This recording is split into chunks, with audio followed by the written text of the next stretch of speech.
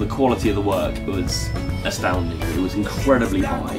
The audience responded so well to it, and the messages that these pieces carried are incredibly poignant. They're really, really powerful. They're saying that young people should be given a choice and should be given a voice, because if they do, they'll use it to the fullest and really express themselves coherently, intelligently, and passionately. So, all in all, this for me has been the icing on the cake for me.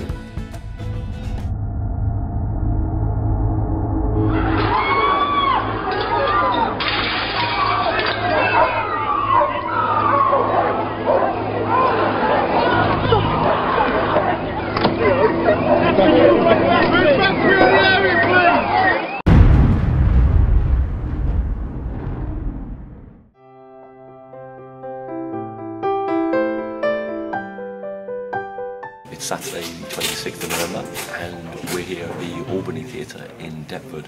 We're working with the Red Room.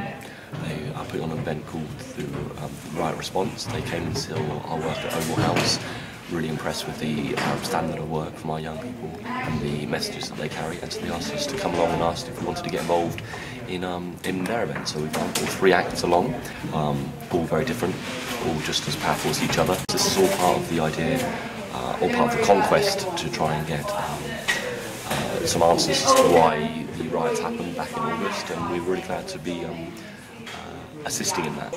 I'd done a monologue at the Give Me a Voice Not a Label, which was written by Sade Banks. It was basically about what happened in the riots, and to give a positive sort of a message to the young ones to fix up, basically. I watched the Question Time special on the riots and I felt sickened to hear that people who are guilty of looting and taking part in the riots face not only jail time, but the possibility of losing their homes and the benefits. I felt sickened. I felt sickened that there was a petition online that anyone could sign for this idea to be debated upon in the House of Commons. I felt even more sickened. I knew people who signed it. I'm doing a monologue from Bussing It, which was part of the Truth About Youth project produced by Oval House earlier this year. Say we realise, I don't think we are mature, financially stable enough to support, so we choose to abort without parental consent. Shit, if we don't, all 3 of us will be living in a tent, not affording the rent. Or in my back garden. Osama bin Laden. See, I listen to the news. News to you, I bet. Who did you vote for? If I asked you, would you know what they stood for? Sounding like a right boy, aren't I? Basically, I did a duet with one of my partners in crime, Tolu, and we did a piece about how youths are like literally being assumed as if they've done the riots.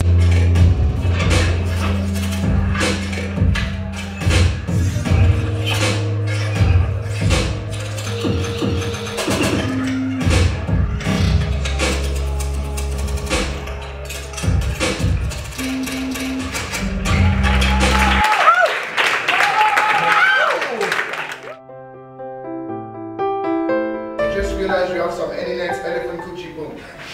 You're an ugly bitch.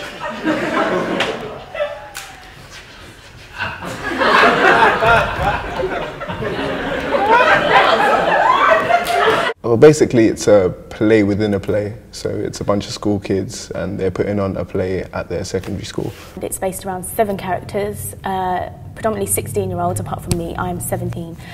And it is set in a rehearsal room and they're rehearsing to do a play in their school. So it's a play within a play. It came from, because I've been writing this since I was 16, and it came from just the last year of secondary school, and I always wanted to do something on youth my age. Skiing itself is about how these individuals represent themselves to the public or to whoever else, and how they want to be perceived by the other people. So it's about identity and status and relationships and sexuality. It's very high energy. Oh my, you can't even think to comprehend it. Comprehend what? That every youth in this play talks about this bathing weed, fresh out the yard well, or that every guy is some dirty hoe who gets smashed 4 times in a sweet potato and talks about how her boom smells like shit. Or how every man treats his girl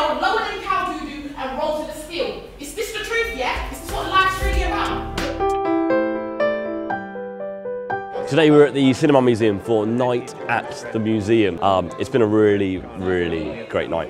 The films on display, all conducted, generated, filmed, directed, acted by young people. So proud, so proud. I was absolutely overwhelmed by the talent on display. They really proved themselves this evening. The material itself, all very demonstrative of just how inspiring creative young people can be.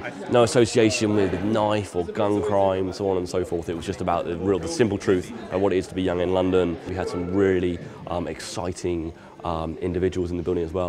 Noel from the BFI, obviously doing amazing stuff with his young people in film. I mean, it's really important for young people to not only make films, but also to show their films, and also to show their films not just to the peer group, but to adults, and ideally to policymakers, decision makers, people in the media. Because if you want to change the sort of way that young people are perceived through the media, then you have to kind of get those kinds of people involved and get a discussion going and get them to listen to you. And some of the most creative and interesting ways to get people to listen to you is to make a film. Bruce Goodson, who directed this awesome BBC Three drama, My Murder, which I think presented a really accurate portrayal of what that incident actually incurred. We had Shivani and Malachi, both starred in the films, having their up there on the panel was really hopefully acted as a nice inspiration for the young people, the young actors and actors that were in the audience as well, showing that look how achievable, how obtainable it is, achievable. They up there, they started here at Oval House, and now they're up there shooting films for the BBC, up on the panel talking about their experience of it. So all in all, it's been a really, really great night and really effective night. Thank you very much for your time, giving us your time. Thank you very much. Today was an interview day. So basically we're bringing younger and older generations together. This is a project about bringing two generations together, young and old. And so I implore and encourage you all, please, to interact with each other, have a chat. Young people are not as frightening as you would think. Well, the idea for today was to really challenge the negative perception that is put about us young people in the media. Generally in media and generally around people you speak to, they're like, oh, young people don't talk to the older people, or the young people are like, oh, well, the old people just don't understand us. And, this has basically proven them wrong. I think it's great because right at the beginning I was very keen to get an intergenerational project going, because it is very sad that youth, not only is there is the bad media representation which needs correcting, but they're compartmentalised, and they aren't. We're all part of the same democracy, the same people, the same human beings. I mean, every one of us has grandparents, and we all speak to our grandparents, we all have fun with our grandparents. There's no difference here. We're coming here, we're chatting, we're having fun, just having an amazing time. And to actually marry up in most families, even if they're not the traditional families, there's often a grandparent or other parts of the generation that are still in existence. And I think it's very important that if there isn't a family, that youth actually find a new family with some of the older generation, because that way you actually end up with happier families, if you like. It has been a majorly successful day. We had more senior citizens groups coming in. We had individual senior citizens coming in, which is fantastic. So they're coming from all over South London, South East London, which is fantastic. They all came, they all saw, and I think we conquered. It's been ultimately a really successful day, more successful than last year. So I'm really, for one, I'm relieved and absolutely thrilled that we got to pull off again, and looking forward to what we're going to do next year, because it's going to get bigger and better. This is the last performance of Romeo and Juliet, and I suppose while we're here in this particular scene, this is the party scene that's taking place. You're generally, as an audience member, you're seated and the stage is there, whereas this time the audience is following the characters, and the characters are always the characters. And I totally agree with her that it's almost a journey through the lives of these characters in the most purest form, following Romeo, following Juliet in every endeavour, and it's definitely different. It's been excellent. I mean, there's people who I know who have not watched any Shakespeare who've come, and initially it's been like, what's this? What's going on? So just the mere promenade has thrown people kind of in what's supposed to happen, and so even if people have gone to promenade, you don't know what's going to happen because it's not your show unless you're in there. I think it's a real it's a real, I suppose, shock or surprise, or it's just something completely different that the audience haven't received before. The age that we're working with at the moment, in the teens, that's where you got the fire. You're trying to establish yourself as a person, as an adult. That's when you're trying to establish yourself, is through these years. So it's quite informative, and I love the fire that the young people bring. It's for me, it's wicked. I think a lot of people are expecting the youth theatre to be a certain level. They're expecting young people, in terms of creative stuff, to be a specific message or a specific whatever, but we're showing that young people can create amazing art regardless. You come and see a show like this, it would be almost like at the level of the national level, at the biggest shows that you could possibly see, and it's all done by young people. And so I think the message that we're sending is that, regardless of what you might think about young people, regardless of what you might have heard about young people, like, come here and see this, see the art that they're creating, because it's on such a level that you have not seen before. We are here at Camp Festival 2012. We have brought Bussing It, the show we did last year outside the Ritzy Cinema. And here it is. We are here on the double-decker bus again. Different cast, same show though, same messages, same agenda. It's just as strong, very different audience though. No, I think it's a shame.